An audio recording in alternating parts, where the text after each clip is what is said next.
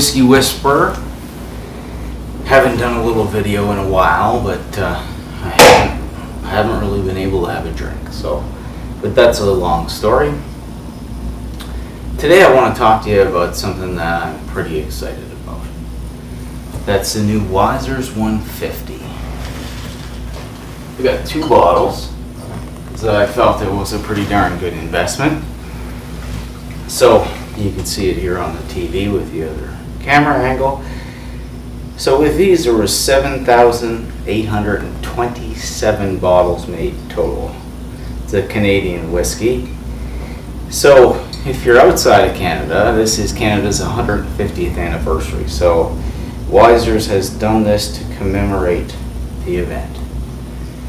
And what they've done is they've taken 1 week, or every week, out of the 150 years and numbered each bottle with 1 week.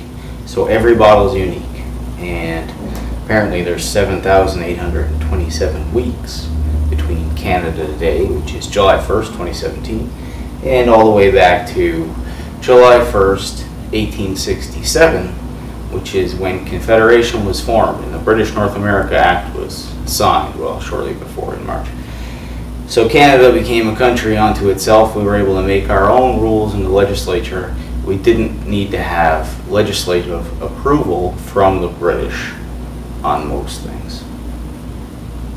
And that continued to progress all the way up to 1982 when we formed our own constitution and charter, etc. This is not Canadian history class, my friends. This is whiskey talk. Ow! So it's a 16-year-old whiskey, if I understand correctly, and it's half corn whiskey and half rye whiskey. Most Canadian whiskeys are rye whiskeys. That's what we're known for. Some people really go crazy for the Canadian whiskeys. I mean, most people, whiskey drinkers, I would imagine, are Scotch drinkers, but Canadian whiskey's a little bit on its own. It's not as harsh as Scotch. It's one of the mellower whiskeys. Mellower than bourbon, I would think, too. I mean, bourbon's kind of abrasive sometimes. I wouldn't say it's as mellow as an Irish whiskey.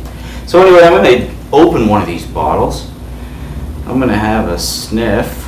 I got a glass up here, I think. So anyway, this is the new set for Whiskey Talk. What do you think of it? So, give you 1 split second. Put the fireplace on.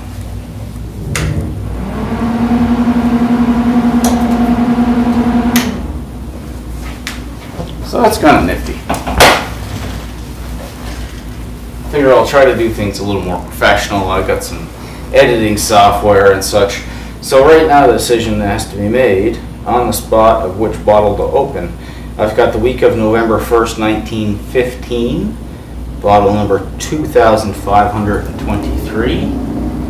And I've got bottle 524, July 9th, the week of July 9th, 1877. So this is almost exactly a year after Canada was formed. No, 10 years after Canada was formed. That makes more sense. So which one to open? Good question. 1915, we were starting up World War II, pretty good. 1877, 10 years after formation of Canada. Is there going to be value in a lower number bottle? I think I'm going to open the 1915er. Let's see. I am experimenting with a second camera angle. We'll see how it works. I've had a hard time. It's an action cam. So the angle's really wide. Trying to get Chromecast to work properly here on the TV. If you can't see it here, the second camera does with some whiskey shots. Right now it's gone to some lake, looks to be in a national park. Beautiful, really. So it is a corked bottle, you know, and if you know how I feel about corked bottles, it's a good thing, that's for sure. It's cheap when you see a screw top. It drives me crazy.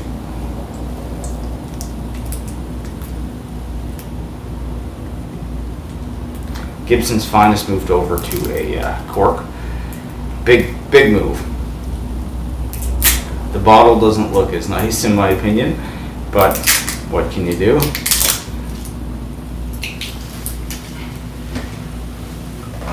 Like I said, I haven't really been drinking much, and even a tiny bit has been a little bit I've been staying away from. So let's have a good sniff of this anyway and see what happens. Maybe I'll be tempted. Now, I mean, for Canadian whiskeys, I've had Wisers. Wisers is nice. Oh, look at this. We got a little cork around the bottle. It's not cool. Wisers is definitely up there. I'd usually, sorry Wisers, but usually I take the cake with Gibson's Finest. But I've had my share of Wisers in the past. So it's like I said, 16-year, half corn, half rye. Let's see what's happening. Mellow, mellow. Not sure if I've had a 16-year Canadian. I've had an 18-year Gibson's.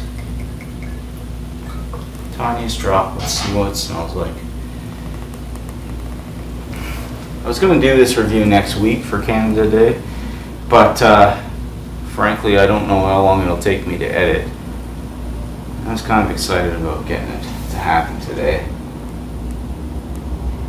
Rubbing alcohol.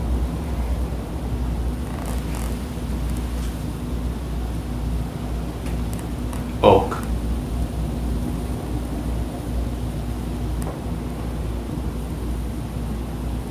Cool, another whiskey bottle showed up. Right on. So it's not like I expect this to be the most beautiful whiskey I've ever tasted. The merits of this whiskey are based on the labeling and the numbering and the limited edition. I mean, hey, let's not prejudge this. It might be beautiful. It's got a warmness to it. Definitely got a warmness.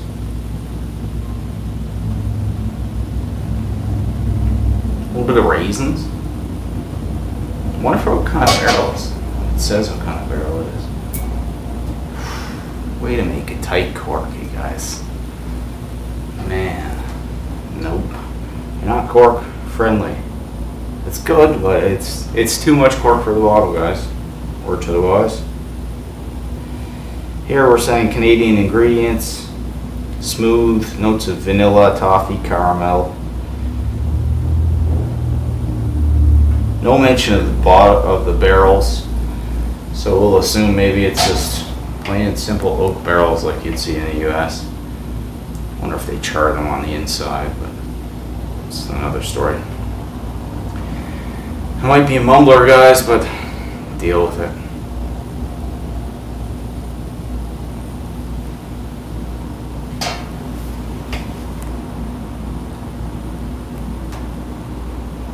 Light.